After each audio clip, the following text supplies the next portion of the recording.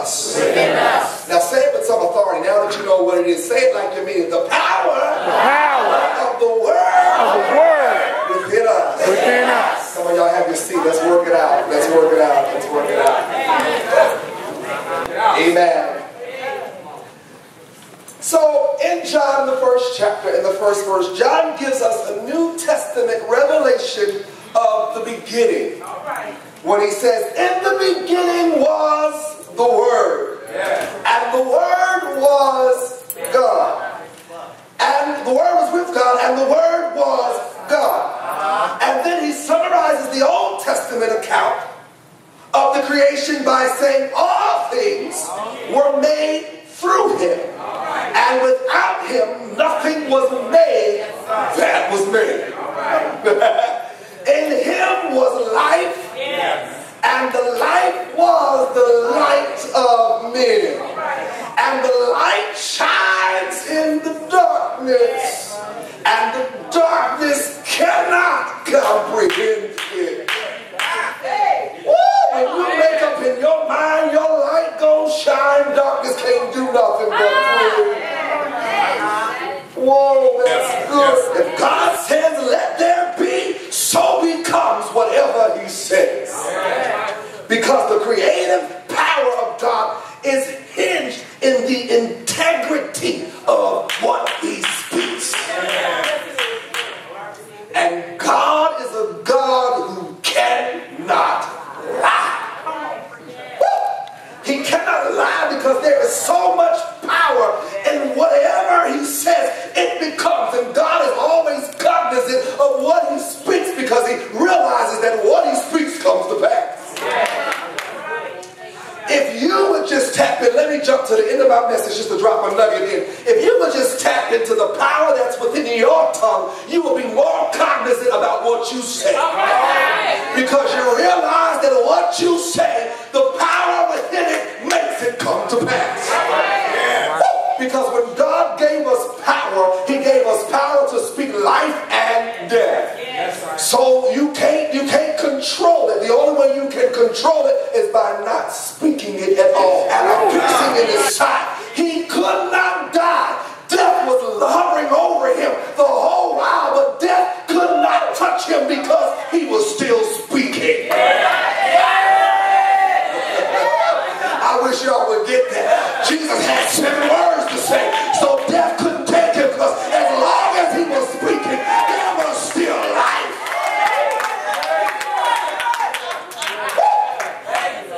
And life was in his tongue. And in him was the key to eternal life. But he could not die. And it was when he said that it is finished, because he spoke it, he gave up the ghost.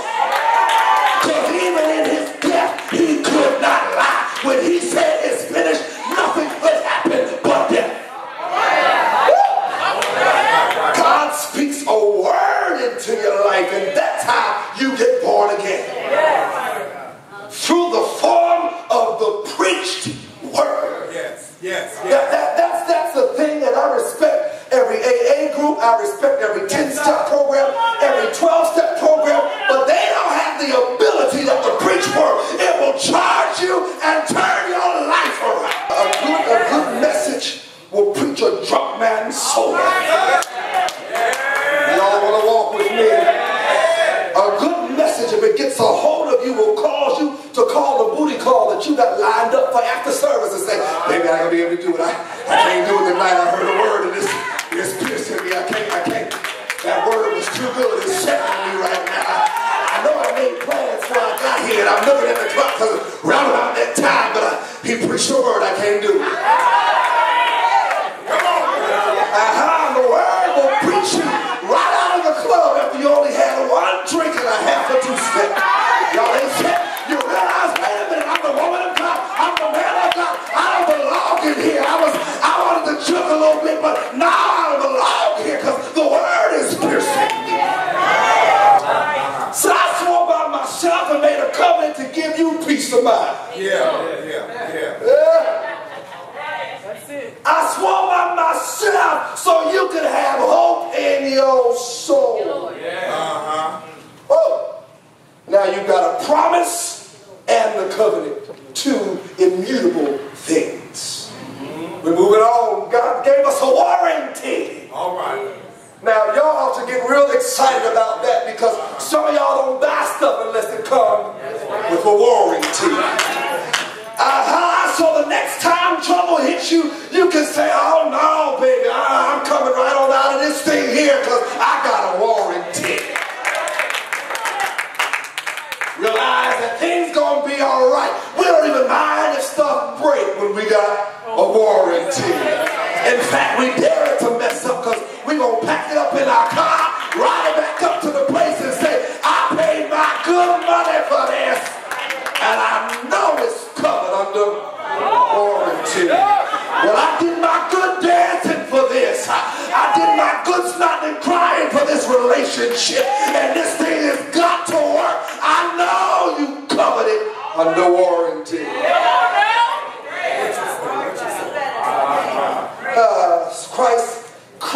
Christ was God's warranty to us.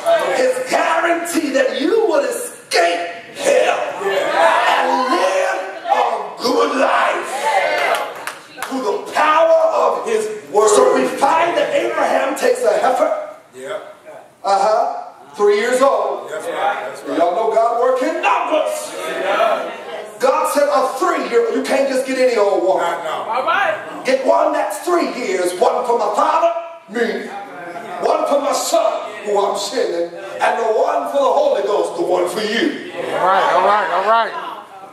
Get a 3-year-old heifer, get a 3-year-old she-goat, get a ram that's 3 years old, a turtle dove, and a pigeon. 1, 2, 3, 4, 5. 5 things. Well, ain't 5 the number of grace? Grace. I thought I read that somewhere. Grace. How can we prove that 5 is the number of God's grace? I'm glad you asked. Well, in 5 days of the creation, God had completed everything that man needed to live in. And on the 6th day, he placed man in something that he had not to work for. Man was able to walk into something that was free, all through the gratuity and the grace of God. He didn't have to work for that in which we live. That was after day 5. 1, 2, 3, 4. Yes, well, let's look at the Pentateuch. It was completed in 5 books. Genesis, Exodus, Numbers, Leviticus, 1, 2, 3, 4, 5. Y'all ain't going with me. Bring Aaron and his 4 sons, Nadab, Abihu, Eleazar, Ithamar. 1, 2, 3, 4, 5. And he said, bring them to me and dress them in garments so that they can minister unto me. God wanted 5 folk ministering to him. Yes, 5 is the number of grace, because when we look at the story at the pool of Bethesda, there were 5 porches that the people would come and lay on and wait for the water to be troubled. 1, 2, 3, 4, 5. And even now we stand here today, and God has promised that he will perfect the church with some apostles, prophets, evangelists, 1, 2, 3, 4.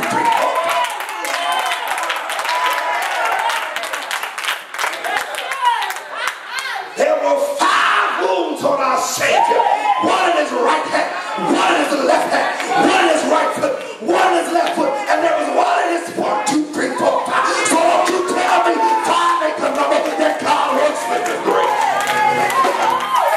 And there are 5 fingers on the mighty hand of God, and I am humbled under the mighty hand of God. So whenever the enemy comes against me and wants to bring up my past, bring up who I used to be, what I used to do, I look at the enemy right in the face and say, 1, 2, 3, 4, 5.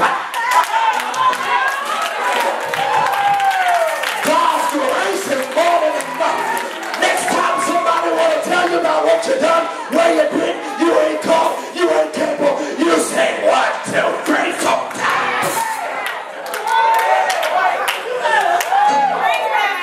Thank you, Jesus. And the Bible records that he began to swat away at the vultures. And some of you have been spinning your wheels doing so much swatting, and all you got to do is stand still and see the salvation. Open up your mouth and stop being distracted with all this swatting at this and swatting at that and trying to move the devil here. Stand still in your power that's within you and sprint to the situation.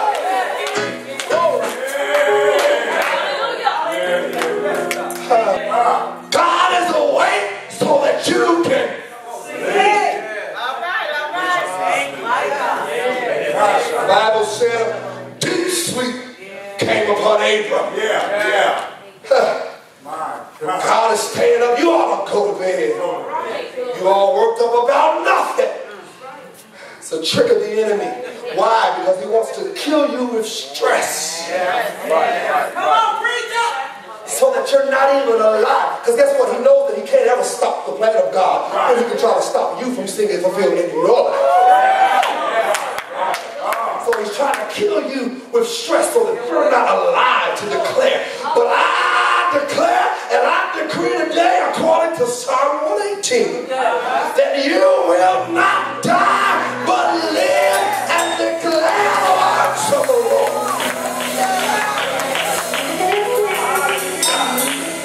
It's time that you realize the power that you have in your words, that you stand up and gird your waist with truth.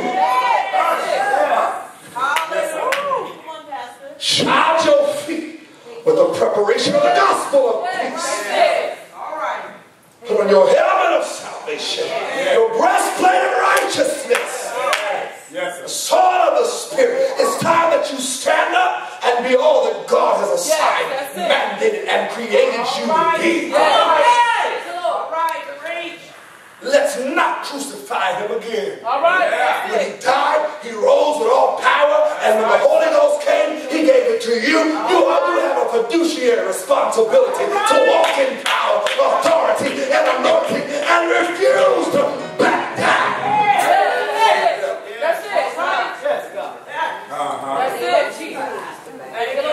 Realize the power of the word that's within you. Realize the power, speak the word, and go lay down. In that order. Realize the power, speak the word, and go lay down. And I'm going to add to that, get up with expectation. I'm looking for this thing to be turned around.